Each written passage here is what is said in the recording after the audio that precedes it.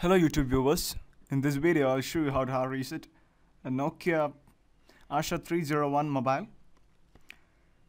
Compared to the conventional methods, it's a very easy method that I'm going to show you.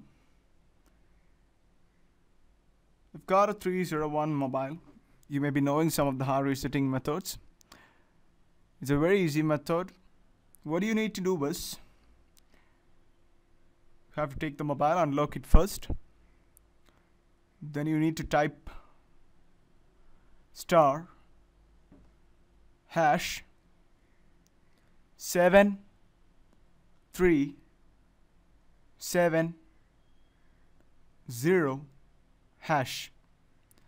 You can see the resetting wizard is appeared on your mobile. Just read it carefully.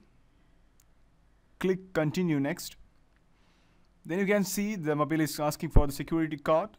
If it is a default mobile, you have to type 12345. Otherwise, if you have changed the security code, you have to type the changed security code of your mobile. The resetting will begin after that. You have to wait for a couple of minutes for the resetting to complete. After that, you will get a mobile which is free from the phone memory.